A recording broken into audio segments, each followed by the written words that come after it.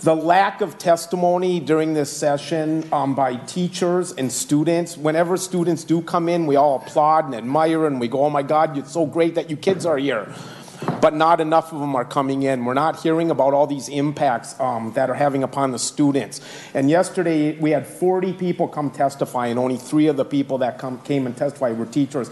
And I'm not pointing fingers at anybody. It's just a structural problem with the committee process that so few teachers can take time out of their day because they know the importance of being here, but they just can't, they don't have the luxury of finding a sub and preparing a lesson plan and coming down here to testify. And we need to hear from the teachers and the impact these things are going to have on their day-to-day lives. The second thing I just want to say real quickly, one of our peers in government, in the executive branch, is faced with 2 lawsuits that are going to be $4.7 million. And if we don't help our peers in the executive branch by funding those 2 lawsuits, that branch is going to lose 20% of their staff. That is another unacceptable thing in this bill. Senator Uyghur mentioned paperwork reduction. Every single special ed teacher that's come down here in the last this whole session has talked about the importance of paperwork reduction, and a lot of stuff in this bill does reduce it, but it's a drop in the bucket. The special ed teachers in this state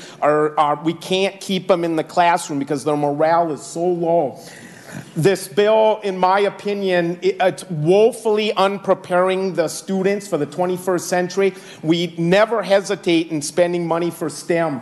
But when it comes to civics education and when it comes to financial literacy for our juniors and seniors, we're dropping the ball. And lastly, the safe schools, which we all believe in and we all want, each district will get $32,000. That's $32,000. That won't pay for one counselor. It won't pay for one social worker. It won't pay for one correctional security person.